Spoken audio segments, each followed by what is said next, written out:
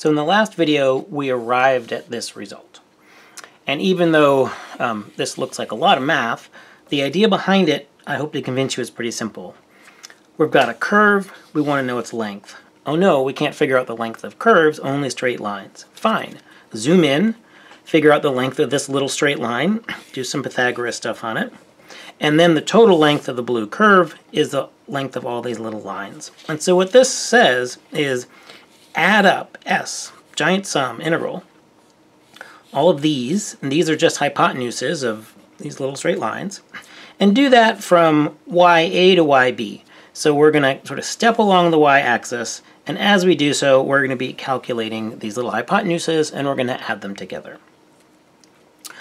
I'll say a little bit more about that conceptually in a second, but I want to write this in a different form algebraically. So let me do that now.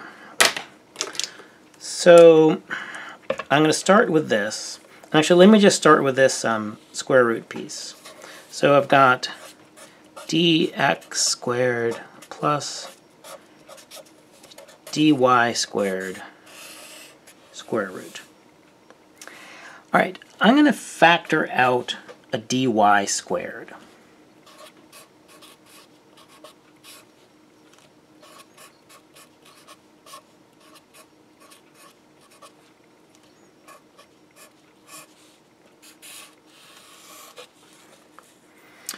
So, is this really true?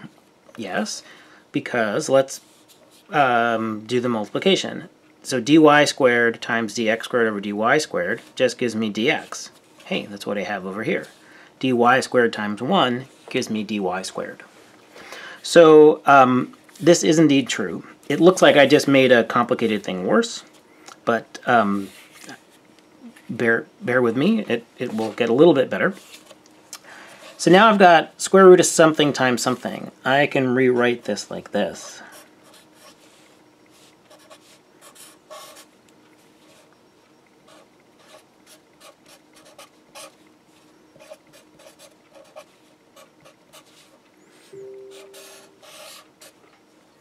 So I just write the square root of a product as a product of square roots. And then something kind of nice happens. This dy squared square root, those undo each other. And so this just becomes a dy. So this is dy and then this square root.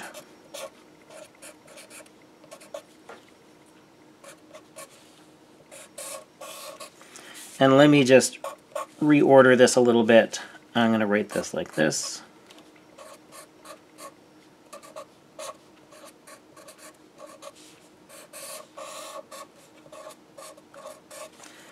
So to go from here to here, I just rearranged things. I moved the dy at the end, and I made this 1 plus blah instead of blah plus 1. All right, so now I'm going to go back to this term and just write it in a slightly different way, and that'll be our final form. I'll do that here. So this again is total path length.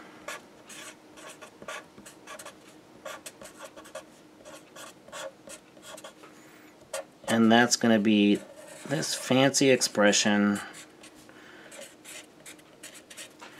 and then that piece. 1 plus dx squared on dy squared square root dy. So that's our formula for path length. Final result. So I'll put that in a box.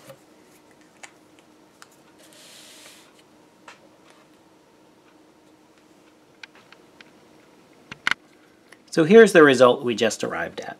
That the path length, well, to find the path length of a curve, you add up all the little line segments that make up the curve, and that takes this form, this thing that's called a definite integral from calculus. You might wonder, well, if you're just adding up stuff, why does this have to be so complicated? So let me say a little bit about integrals and about addition and multiplication. So you might have had a time when you're in a theater or you're at a concert or something back when we were still allowed to gather together in groups, and maybe it's like a big rectangle, and you want to know, maybe it's like every seat is filled, and you want to know, wow, how many people are here? So you notice maybe that each row of seats is the same number. Like maybe there's, each row of seats is 10, and there's 7 rows. And you say, oh, you know what? I can just multiply 7 by 10 and say, aha, there are 70 people in this rectangular theater. There might be other times when there's a theater where it's shaped like this. It gets wider in the back. And then that trick won't work. Maybe like this row is 6, and then there's 2 rows of 7, and a row of 8, and a row of 11. You're like, all right, I can't use that multiplication trick. I'm just going to have to count the rows and add them all up. I mean, it's no big deal, but you just have to add it up. You can't multiply. And so a way I think about that is you're trying to add something up, but the thing that you're adding up is changing as you're adding it. So in this case, it's the number of rows in this auditorium, and that's changing as you're adding it up front to back.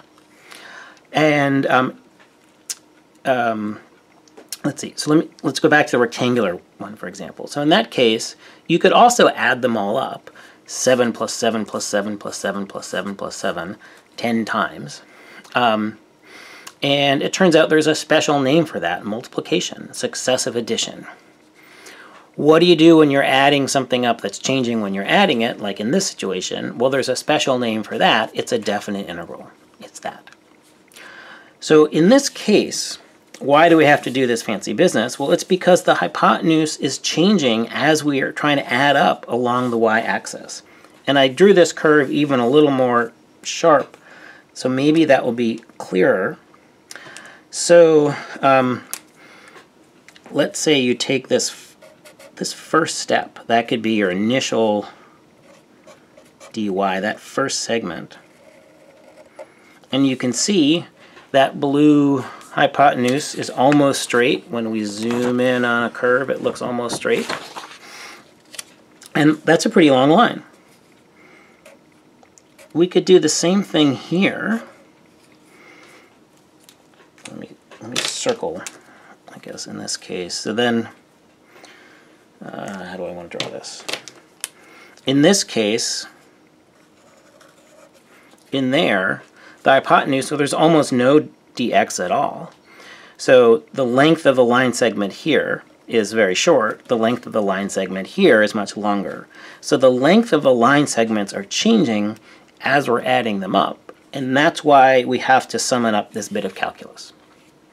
So what calculus does is it gives us a way of doing all of this addition without having to actually do the addition. So there's a trick or technique called the fundamental theorem of calculus that lets you evaluate these crazy addition type things without having to do an enormous amount or really any addition.